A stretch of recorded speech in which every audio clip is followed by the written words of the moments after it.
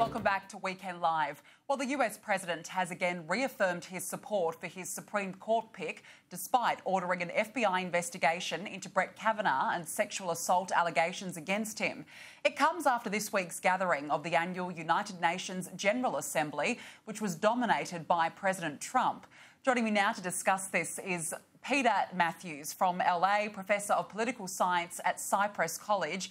Peter, thank you so much for joining us today. Donald Trump has come out saying that Brett Kavanaugh will someday be recognised as a truly great justice of the United States Supreme Court, yet has ordered this FBI investigation. But really, the answer is, will he or won't he be confirmed as a Supreme Court judge? And will it get even harder for Republicans to keep defending him?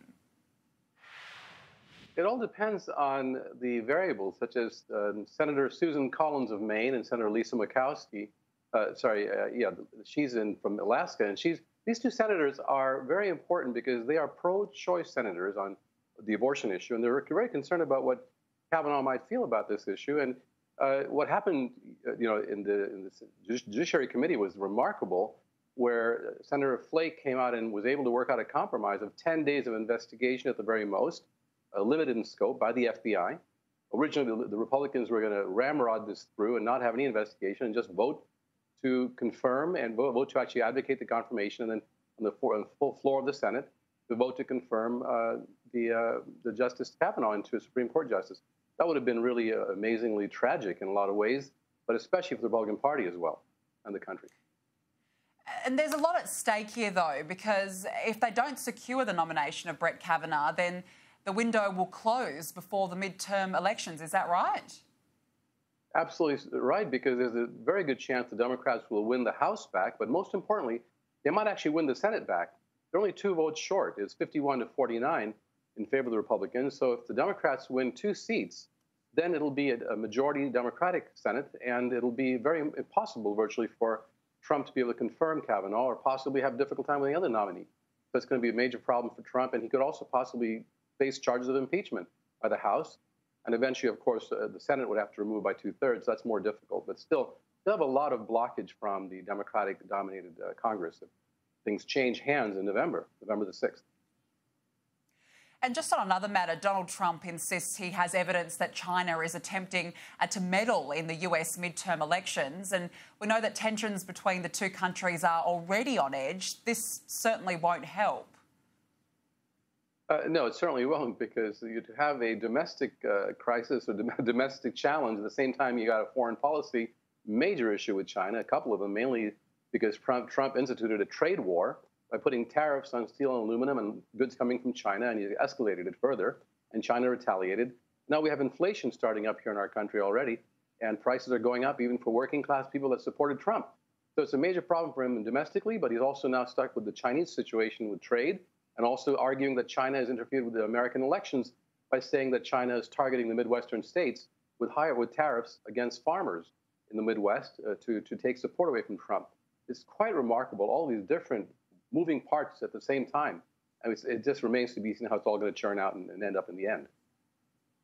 I also want to talk about Iran. The US National Security Advisor John Bolton has warned Iran that there'll be, quote, a hell to pay if Tehran tried to harm the US and its allies. And Trump also told the UN General Assembly that anti-Iran sanctions would be tougher than ever before. What is your take on Washington's current strategy towards Iran?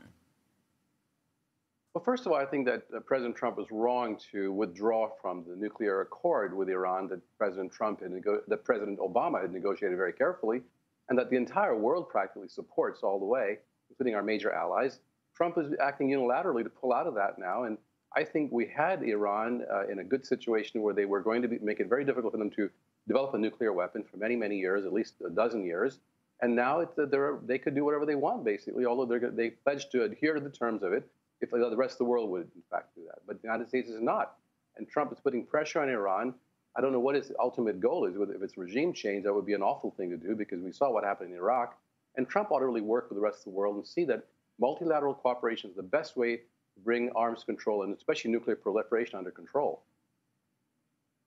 Before the UN General Assembly, Trump tweeted that he had no plans to meet with the Iranian president on the sidelines, but Iran didn't want to meet with Trump either. Why do you think that Iran doesn't want to talk to Donald Trump? Do you think it's this nuclear deal that is the basis of it?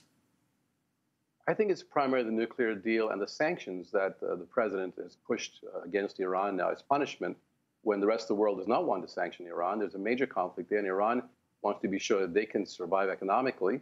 Now, I'm not saying this is a perfectly democratic regime in Iran. They have their own theocracy, so to speak, and that's not what we in the West admire or wish on our country. But yet, that's an independent country, a sovereign nation with influence in the Middle East. And Trump should not just treat them like a banana republic, for example.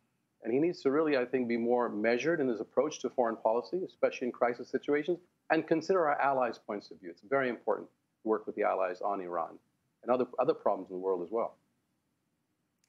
And finally, I want to talk about Trump declaring that he endorses a two-state solution to bring an end to the Israel-Palestine conflict. This was actually the first time he has come out publicly and said this.